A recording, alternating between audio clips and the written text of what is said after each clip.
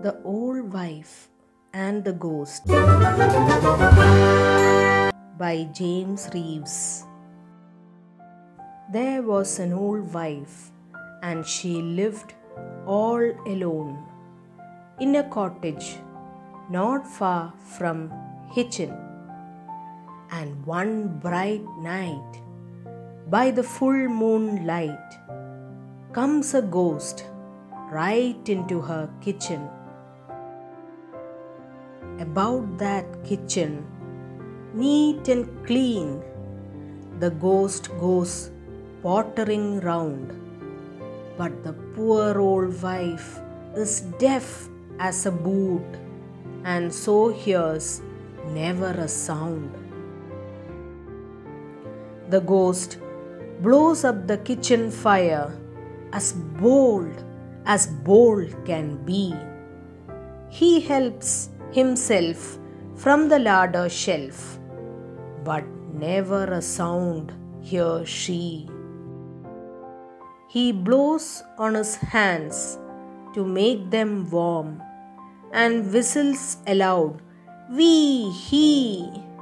But still as a sack, the old soul lies, and never a sound hears she. From corner to corner he runs about, and into the cupboard he peeps.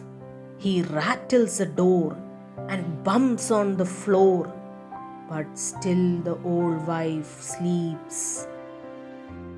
Jangle and bang go the pots and pans as he throws them all around, and the plates and mugs and dishes and jugs, he flings them all to the ground.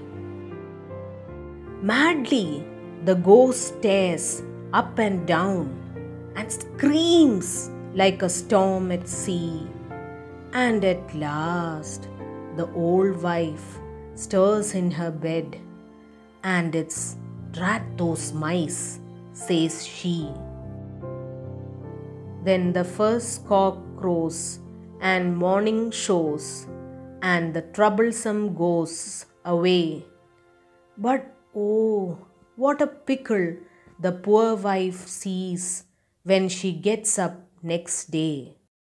"Them tidy big mice," the old wife thinks, and off she goes to Hitchin.